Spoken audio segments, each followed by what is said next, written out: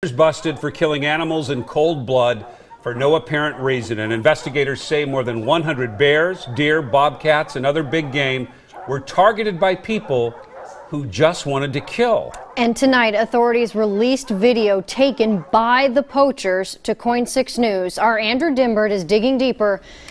This is some pretty cruel acts here, Andrew. Yeah, well, Jennifer, Jeff, we're told that this may be the largest poaching ring in state history, both for Oregon and Washington. And we must warn you that the video you're about to see may be disturbing for some.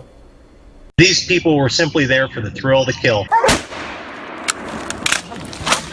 Get him, boys! Get him!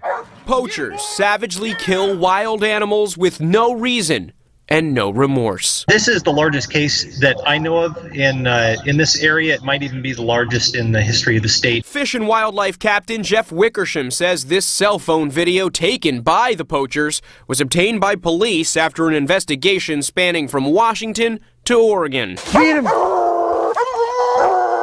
In it, you can see them shoot big game animals from point-blank range, ruthlessly using dogs to finish the job, leaving the animals to rot. And this was all about killing, and that's all it was. Bears, elk, deer, mercilessly killed in cold blood. Captain Wickersham says, make no mistake about it, this is not hunting, and it's certainly not a sport. These are not hunters. These individuals are not part of the hunting public that actually take conservation into mind when they go afield. Oregon State Police and Fish and Wildlife deputies say these people killed those animals in closed areas during a closed season in excess of the legal limit. The total carnage could be well over 100 animals. This wasn't one or two animals. This wasn't 10 animals. This wasn't 20. It was more than that, and that in itself is a shocking and staggering number.